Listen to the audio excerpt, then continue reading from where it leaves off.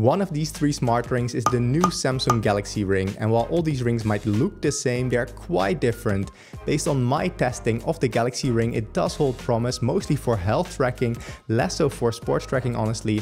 However, my feeling from both the Galaxy Ring and Galaxy Watch launches this year is that the software side of these products is unpolished, especially given what was promised in the Galaxy Unpacked keynote. To show you what I mean, let's look at some of the initial testing that I did, and let's start off with the heart rate tracking performance during exercise. These are the results for cycling indoors, one of the easiest exercises for a device to track. To test the performance, I'll compare the heart rate measurements of the Galaxy Ring against the Polar H10 ECG chest strap, which can generally record my heart rate very accurately. Each dot here in this plot is a single heart rate measurement, with along the horizontal axis the value according to the reference device, and on the vertical axis the value according to the Galaxy Ring. The closer the points are to this blue line, the better the agreement, and the darker black the color, the more dots that there are. And as you can see, there's a mediocre agreement at best. Yes, there's quite a few points close to the blue line, but there's also quite a few points here below the blue line, indicating that many heart rate measurements were quite a bit too low. We can also see that the correlation is quite low at 0.67. Correlation cannot be higher than 1, so this might not seem too bad, but honestly a correlation of 0.67 isn't that good compared to the competition. And we can better understand why that is by looking at the individual spinning sessions, and here we see the first example interval spinning session I did, where we honestly see a pretty bad agreement between the Galaxy Ring in red and the ECG chest strap in blue-green. Along the horizontal axis we have the clock time, and my heart rate is here along the vertical axis. As you can see, I did 8 intervals, each of them leading to a peak in my heart rate, and in none of the cases was the peak fully detected, and only 3 times was it partially detected, so most of the peaks in my heart rate are missed. So that doesn't look very good so far. However, these kinds of interval sessions tend to be quite hard for heart rate trackers, since my heart rate rises and drops very quickly. So I decided to also do a VO2 max test, where the power at which I cycle slowly rises over time, so my heart rate shows a much more gradual increase. And as you can see here, it was able to track my heart rate for most of the beginning of my training, but at the peak of my heart rate it still failed. I'm not sure what happened here, maybe I just held onto the handlebars more tightly, but in any case it wasn't able to fully detect my heart rate. And for those of you that are curious, my VO2 max was about 63 milliliters per kilogram per minute, which is not that far from the VO2 max value of 65 that Garmin predicts I have, but more on VO2 max in a future video. And I know I look ridiculous, and believe me, it isn't fun for me either. But back to the testing, I did another normal interval spinning session with the Galaxy Ring after that, and this again shows quite poor performance. You can see it missed the increase in my heart rate for 3 out of 7 intervals, so it's not quite as bad, but still not good enough for me. Of course, it's very important to know how this kind of performance compares to the competition. Is it better or worse than smartwatches, and how does it compare to the market leader in smart rings, the Oura Ring? That overview is displayed right here. Now the correlation value I was talking about before is the metric I'll use for this, which is displayed along the horizontal axis in this plot. We want that value to be as close to 1 as possible. And on the vertical axis I ordered the watches from worst to best. So the further to the right and the higher a device is, the better is its correlation with the reference device. And here I marked the Galaxy Ring in red. And as you can see, it's really among some of the poorer performers. Most devices are quite a bit better. And you can also see it's really close to the Oura Ring 3, so the main competitor of the Galaxy Ring. So that's the first indication there might be some inherent problems with using a ring as a heart rate monitor for exercise. And if you want to know what devices are good at heart rate tracking for indoor cycling, well, here I zoom into just the better performing watches.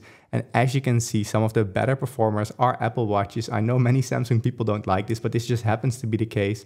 Also, Huawei devices are quite good, so if you're using Android, that would be an option. But also things like the Pixel Watch 2 and the Fitbit Charge 6 aren't that bad. And if you want a device that works on both Android and iOS, and that is a decent compromise between sports and health tracking, I really like the Whoop Strap 4.0. I honestly don't think that a ring is a good form factor for tracking your heart rate during exercise. The fit and contact with the skin just aren't as consistent as for a watch. But it might be that the Galaxy Ring had an easier time tracking my heart rate while cycling outside, so let's take a look at those results. And before showing you those, I'm hoping that my diligent testing has earned a subscribe from you, and it also really helps me get access to devices sooner from manufacturers if you leave a like or a comment. But enough self-promotion, let's take a look at the performance of the Galaxy Ring for outdoor cycling. And here we have that overview for outdoor cycling, and this also doesn't look too good honestly. Yes, some points are somewhat close to the blue line, but there's a big deviation both above and below the blue line, indicating that sometimes the Galaxy Ring detected a too high heart rate and sometimes a too low heart rate. The correlation is now even lower at 0.49, so really not that good. And if we look at the bike rides themselves, again with the reference in blue-green and the Galaxy Ring in red, the Galaxy Ring sometimes follows the rough heart rate patterns like for this first cycling session, but for other sessions it wasn't quite as good, like this one right here. Here it's basically all over the place, where here, and here you can see these weird increases in heart rate that come out of nowhere. And also this last example bike ride shows some weird dips in heart rate and also some weird peaks. So overall not a very good performance. And if we compare the performance of the Galaxy Ring to other devices out there, we again see it's one of the poorer performers. It's really amongst the lower devices in this overview. And similar to indoor cycling, its performance is very close to that of the Oura Ring 3. So again, rings aren't doing that great. So if you want health tracking and sports tracking, the Apple Watch is quite good, but it doesn't have a good data overview. Another option is the Whoop strap, which is quite expensive because of the monthly fee, but it does work quite well. If you want to go for cheaper options, something like the Pixel Watch 2 or the Fitbit Charge 6 are also quite good options. And like before, different Huawei devices are also doing quite well. And if you're wondering where the new Galaxy Watches are, well, they're right here and right here. So they're really doing quite okay, at least for cycling outside. We didn't focus on them when we're looking at the performance for cycling indoors, but there they weren't doing that great. But check out the video up here if you're interested in my initial testing. Now the results you just looked at were based on just 3 bike rides, and I actually recorded 5, but for some reason my heart rate wasn't recorded for the first 2. You have to start the exercises from the health app, and it did nothing different the first 2 times, but for some reason it just didn't work for those. And this was one of the first indications to me that the integration of the new Samsung devices in the health app still wasn't ideal, but more on that later. Let's first talk about sleep and sleep stage tracking. And since we just also looked at heart rate tracking, can the Galaxy Ring track your heart rate accurately while you sleep? Well, I tested that last night and luckily this did a lot better. You can see right here that the Galaxy Ring in red and the reference in blue-green tracked very similar heart rate, so that looks very good to me. And we can also make a correlation plot similar to before, where we plot the correlation of the heart rate according to the reference versus that of the Galaxy Ring, and we see a decent correlation here. Most points are on or at least close to the blue line, though a little bit below it. But overall, the correlation at 0.85 isn't bad at all. And given that we're looking at a relatively narrow heart rate range, this is actually quite good. I'm happy that the Galaxy Ring did much better at tracking my heart rate during sleep versus exercise. This is arguably the more important use case for most people buying the Galaxy Ring. Health tracking in general is probably a bigger focus than sports tracking. Still, good heart rate tracking during sports would have been nice. However, what about the sleep stage tracking? Is this any good? Well, let's take a look. Like most smartwatches out there, the Galaxy Ring tracks 4 sleep stages: deep sleep, light sleep, REM sleep, and awake time. And here I show the test results when I compare it to an EEG device that can actually measure my brain waves for 4 nights. Now on top are the sleep stages as recorded by the ZMax EEG device, and on the left are the sleep stages as recorded by the Galaxy Ring. And each column here sums to 100%, meaning that we can see what percentage of each of the sleep stages according to the ZMax was predicted as each sleep stage by the Galaxy Ring. And if they perfectly agree, all values on the diagonal should be 100%. Now the ZMax isn't the perfect reference, but I think it's good enough to give us a general impression of the performance of the Galaxy Ring. First of all, we see that about 41% of what was deep sleep according to the EEG device was also deep sleep according to the Galaxy Ring, so not that good. More of it was actually predicted as being light sleep instead at about 51%. Light sleep agreement was okay at close to 70%, with most confusion being with REM sleep but also a little bit with deep sleep. REM sleep agreement is also not great at about 52%, and quite a bit of it was confused with light sleep instead at about 39%. Now normally for the ZMax I don't focus on awake time because it tends to detect a lot of these short awake moments that are not really interesting for us. But just for completeness, we see that the Samsung Galaxy Watch detected 54% of what the ZMax said was awake time as well, so actually not that bad. Now looking at the nights themselves will help us understand it even better, and here we have the first night I wanted to share with you. On top we have the sleep stages according to the ZMax EEG headband, with along the horizontal axis the clock time and my sleep stages on the vertical axis. And on the bottom we have a similar plot but now for the Galaxy Ring. And in purple right here I highlighted the deep sleep as recorded by the EEG device, and I would say there's a marginal agreement. Both of the major sections were detected by the Galaxy Ring, but just the duration is a bit different, and also right here some extra deep sleep is detected. But overall not terrible. And we can do the same thing for REM sleep, which is marked in red right here. And as you can see, the Galaxy Ring did detect some of the REM sleep also detected by the EEG device, but it also detected some extra and missed some. So overall, not looking amazing for REM sleep. But interestingly, if you go into the details of the Galaxy app, you can see that the Galaxy Ring, similar to the EEG device, tends to detect a lot of these short awake moments. This is not obvious looking at the main overview, but you can find them if you want to. Again, not a stellar performance by the Galaxy Ring. It's definitely better than some devices, but it's also not a top performer. But let's again put these results into perspective. Before doing that, I'm planning to start back up with my newsletter after the summer to share my first results with you sooner. If you're interested, check out this link up here. And that is exactly what we can see right here. This graph shows you an overview of the agreement of different watches with different EEG reference devices. Along the horizontal axis, we have the average agreement over the individual sleep stages. And on the vertical axis, we have the agreement of the worst sleep stage. And the better the agreement, the more to the top right the device is. Now, this is a slightly complicated overview because we use different reference devices. The devices not marked in any color were tested against the Dream 2 EEG headband, my normal reference, but Dream went bankrupt, so I cannot use it anymore. The devices marked in blue-purple were tested against polysomnography, which is the gold standard in sleep stage tracking. And the devices marked in green were tested against the Z-Max EEG headband, the same one we use in this video. And you can see the results for the Galaxy Ring right here. So it's really in the middle of the pack. It's not terrible like some of the devices right here, and not amazing like some other devices. And you will also notice it's super close to the Galaxy Watch 7 and also the Galaxy Watch Ultra. And also some other Galaxy devices are quite close to this. So the Samsung Galaxy Watch 5, Samsung Galaxy Watch 6, Samsung Galaxy Watch 4, Samsung Galaxy Watch 5 Pro, and Samsung 4 Classic. So I suspect that most Galaxy devices use this same sleep stage tracking algorithm. And if they have decent heart rate tracking and some other metrics, they probably result in the same sleep stages. So overall, not an amazing performance, but you can do worse. And if you want to look at the better devices, the Oura Ring, for instance, is quite a bit better. And I also showed that this was true in a general overview of scientific literature. If you want to look at other form factors, so normal watches or bands, the Apple Watch is quite good, but also the Whoop strap and different Fitbit devices are not bad at all. And if you have some more money to spend, the 8 Sleep Pod is also a good sleep stage tracker with also good sleep intervention, so potentially improving your sleep. In addition to the sleep stages and heart rate, there's also other metrics that the Galaxy Ring measures during the night, and one of them is skin temperature. On the right, you can see how my skin temperature varies throughout the night as measured by the Galaxy Ring, and on the left are the measurements of the core body temperature sensor attached to my torso. And as you can see, the values measured by the two are quite different. The patterns really don't look similar. I couldn't access the raw data, so the plots are a bit ugly, but overall, I hope you can appreciate that there's quite a difference between the two. And I don't think either is inaccurate. I just think the measurements on my finger are different from those on my torso. To be clear, I'm not saying that the Galaxy Ring measures the wrong temperature per se. I just expect that the skin temperature in your extremities will be very different from the temperature on your torso, which in turn will be very different from your core body temperature. The Galaxy Ring can probably detect big deviations from your baseline temperature and possibly also changes in temperature linked to the female menstrual cycle.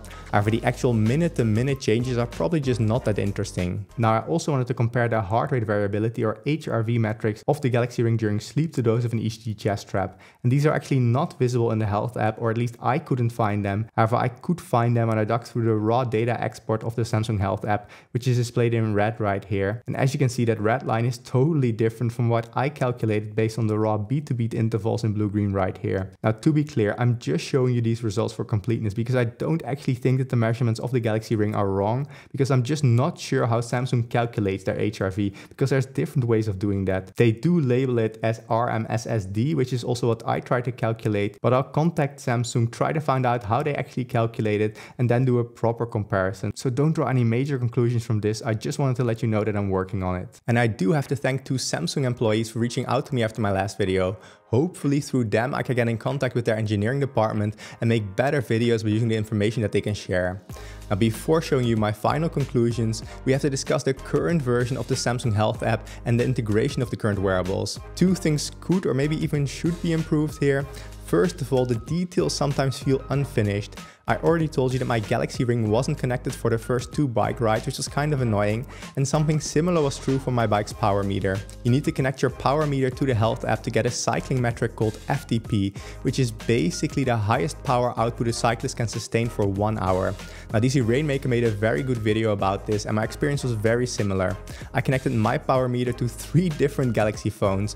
One connected to my Galaxy Watch Ultra, one to the Watch 7 and one to the Galaxy Ring. And in the end it only worked on the one connected to the Galaxy Ring so far at least, and only for about 1/3 of the sessions that I tried it. For some reason, you also need to be connected to the internet the moment you add the power meter, and so far I only got an FTP when I was connected to the internet the entire ride. There were also no clear instructions on the best protocol to measure your FTP, so I tried it both during a VO2 max session where I definitely exerted myself a lot, and also during an interval training session where I did quite a heavy effort during my intervals. And in both cases my FTP was estimated as 179 watts by Samsung Health, which is way too low. Interestingly, during this same VO2 max session connected to the same power meter, Garmin estimated my FTP as 291 watts, almost 100 watts more, which is much closer to the truth.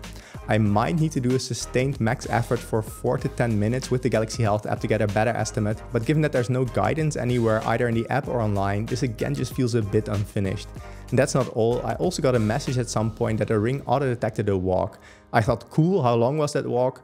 Well, %S long. Now this is probably C or Python code where the %S was supposed to be replaced with the actual value string, but this just wasn't coded correctly. So it just feels a bit to me that the app wasn't fully ready yet, but Samsung just pushed it out with the launch anyway. Now the second thing that can be improved is data presentation. If we compare the Samsung Health app to the Oura Ring or Whoop strap app, the Samsung app just isn't as good.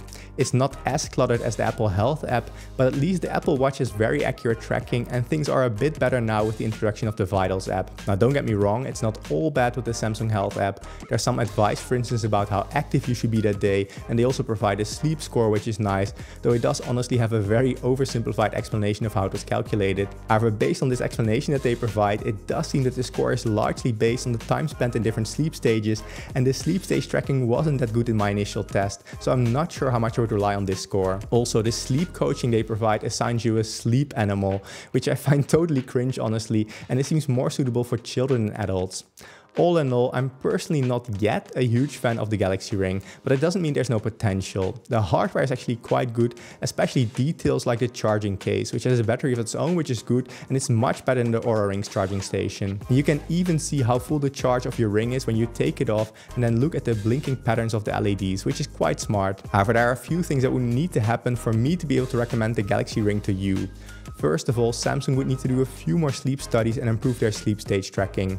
And second, they also need to improve the presentation of their data. If those things happen, I would be quite keen to use it, especially since they don't charge you a monthly fee like Oura and Whoop do, for instance.